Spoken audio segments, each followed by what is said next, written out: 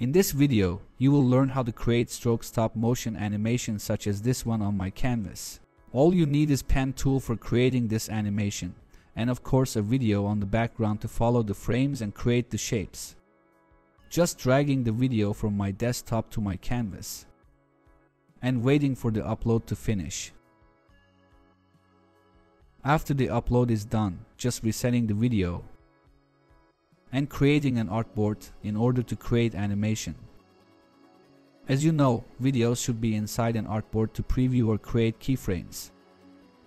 Let's make this artboard size same with the video size, selecting the artboard and clicking on the fit content icon here.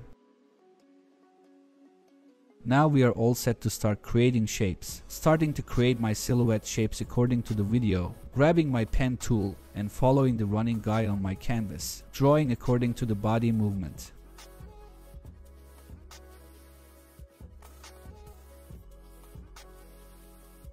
Let's make my stroke green and bigger to show it much clearer.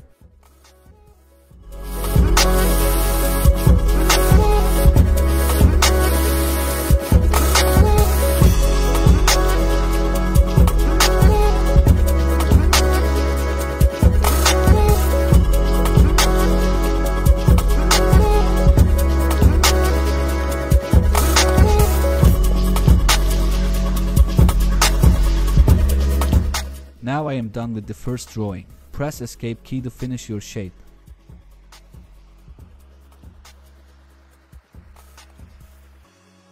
Just open the layers panel and be sure that this shape included in the same artboard with the video, because now I will enable the animation mode and create all keyframes.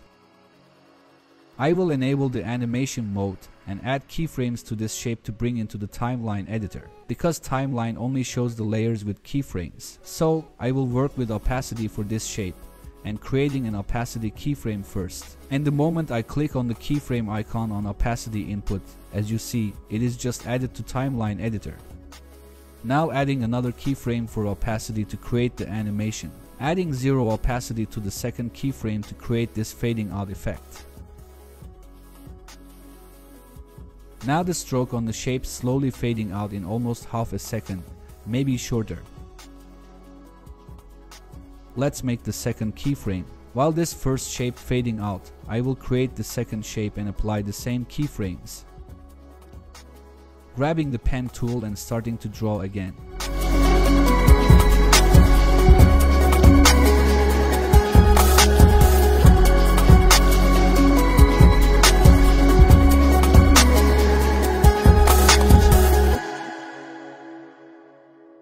Now I am done with the second shape and I can create keyframes for it. Again, I enable the motion recording mode after selecting the shape, adding my opacity keyframe.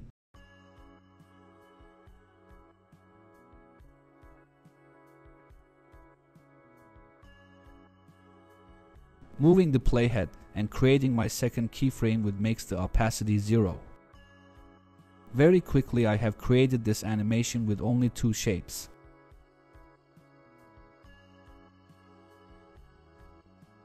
You can adjust the timing always from the timeline editor, make it faster or slower. You can create more shapes to make your animation smoother like the one here. This project includes around 20 shapes to get this result.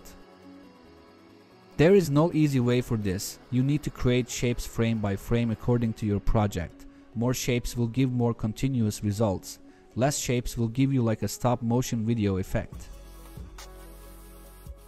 And of course, you can change the stroke or path anytime you want. Basically, if you don't enable the recording animation mode, all your changes will affect the appearance, not the motion. That's it. You simply put a video on the background, draw shapes frame by frame and get this amazing effect on your videos. You can now go and create your own shape animation like this one. Simply follow the link and register for the beta version now. In 1 hour you will receive the invitation.